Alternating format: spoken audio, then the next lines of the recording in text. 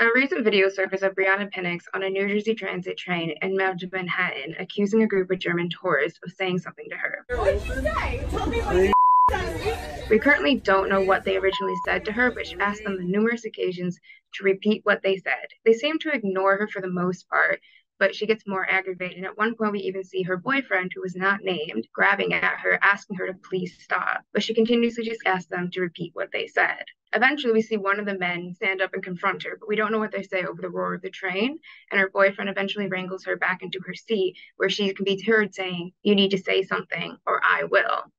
Eventually, he even reminds her that she can be arrested for what she has done, but she continues to get riled up about it. Eventually, we see a group of commuters confronting her and riling her up again after she was sat back down in her seat, to which she then goes back to the German tourist, despite the fact that her boyfriend has his arm across her chest to restrain her, to then tell them to get out of the US. How about you get the out of our country? Do not. Despite the fact that we don't see how this altercation ends, she actually has major consequences for herself, as her previous employer, Capital RX, has confirmed to the Post they have let her go. They said that they have a zero tolerance policy for prejudice and discriminatory behavior, and the New Jersey Transit has also strongly condemned her behavior. So Brianna has actually faced a lot of hate towards this video, especially on Reddit, where plenty of users are saying that her boyfriend should leave her, and they're even joking that her boyfriend should probably film the interaction when he breaks up with her, just so he has it on video what she does and says to him.